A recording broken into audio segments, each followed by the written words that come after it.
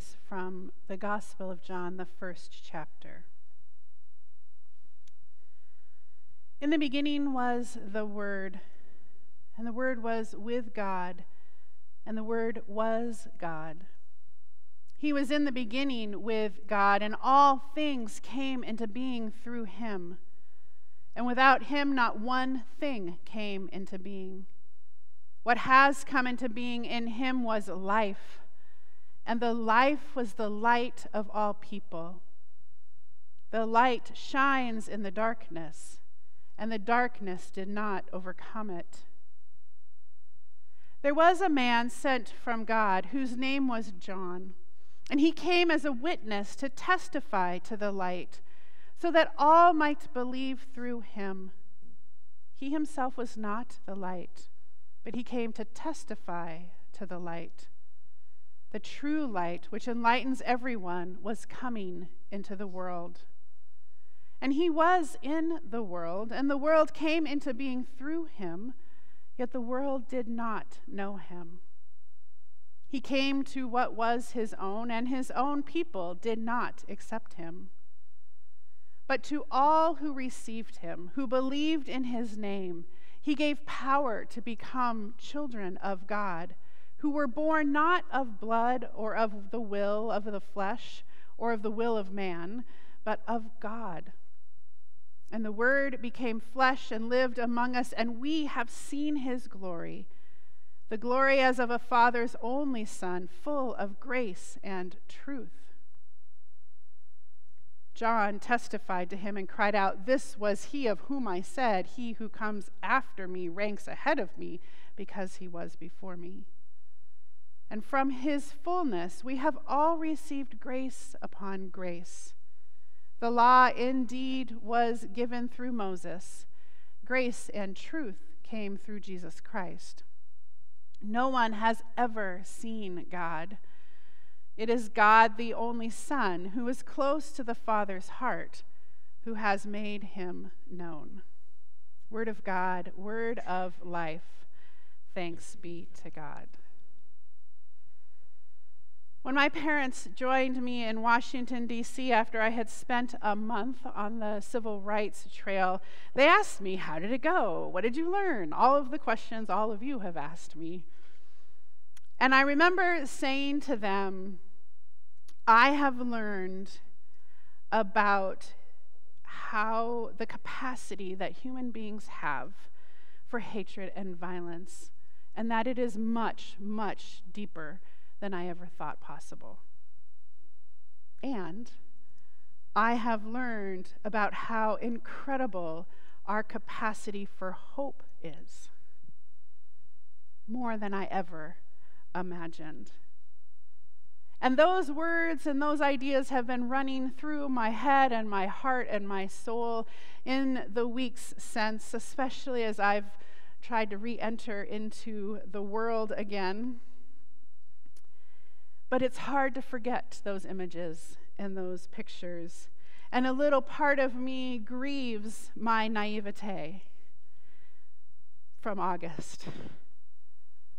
And so I found myself struggling with what to say to you all tonight, which is a problem, because here I am talking to you. I know what I'm expected to say. I have pages full of those words, but they all fell flat. As much as I love this beautiful introduction to John's gospel, these words hit me differently. I saw them with new eyes. And in the light or darkness of humanity's capacity for hatred and violence, these felt like empty promises and empty words. I want desperately to believe the promises of light and life, grace and truth. I want to believe that the darkness doesn't win, but wow, it sure feels like it does sometimes. And that no words, no matter how poetic, are going to fix it or make it better. Maybe you know what I'm talking about. Maybe you know days when we can't see past our pain or sadness or loneliness or grief or uncertainty or anger, when every task we manage to do feels like it was 100 times harder than it used to be, when getting out of bed is a chore and not getting back in at the first available moment is the hardest temptation to resist, looking at the world and seeing only darkness, or when the darkness closes in, overcomes, and overwhelms us, and the last thing we want to hear is about light and life, grace and truth, and yet it is exactly what we need to hear. A couple weeks ago, I was reading from Paul's writings, and he exhorts those who were reading this particular letter to rejoice always, to pray without ceasing, and give thanks in every circumstance. Always, Paul? Without ceasing, Paul? Every circumstance, Paul? Really? Is how I responded. I know Paul. I have a conversation with Paul regularly. I know you met Jesus on the road and it changed your life, but seriously, read the room already. It's not what humans can do. I wanted to walk away and ignore him. But after my brain resisted the notion of being able to do any of these things ever without sounding like a naive Pollyanna, I began to imagine or try to imagine what would have to happen in me so that I would be able to actually rejoice always, pray without ceasing, and give thanks in every circumstance, even those that are awful. And I think I've settled somewhere around trust and hope, grace and truth in the life that was the light to all the world. Truth that the gospel of Jesus is for me and for you. Hope that it's real even when I can't know for sure. And grace for myself and others when I'm frustrated or angry or ashamed that I can't believe the way I'm supposed to. And just be done with this. Of course, that doesn't diminish the pain I or you or anyone else experiences as part of this life we live, nor the unhelpfulness of the platitudes that come when people try to help us feel better, which is why I suppose I'm struggling a little bit tonight. Because I never want someone to read scripture or to listen to a sermon and come away thinking that their faithfulness isn't enough, as if there's a predetermined threshold they have to meet before the God stuff kicks in, or that they aren't loved no matter where they find themselves. When all is dark around us, it's hard to trust the life that brings light, much less be certain about it. But we so very much want certitude. We want to know the why of things. But in the wake of a loss, anything that was certain, that had the answers, that helped us feel known and loved is completely upended. And we're left with this vastness of the unknown and the unanswered questions. It's as if we live with one foot in the certainty that we have lost something, and another foot in the unknown, not knowing what is next or how we're going to possibly move through the pain.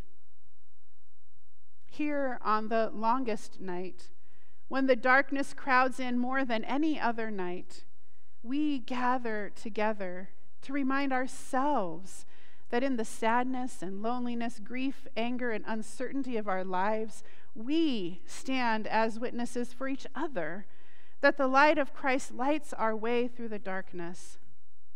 It doesn't completely banish the darkness. It doesn't take away all the pain, but it does hold it back enough for us to see, for us to take a breath.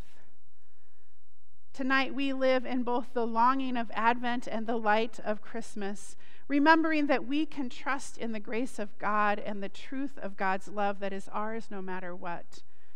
That these things are not dependent on our ability to believe or to be happy or to get out of bed or to do the things that people think we should do.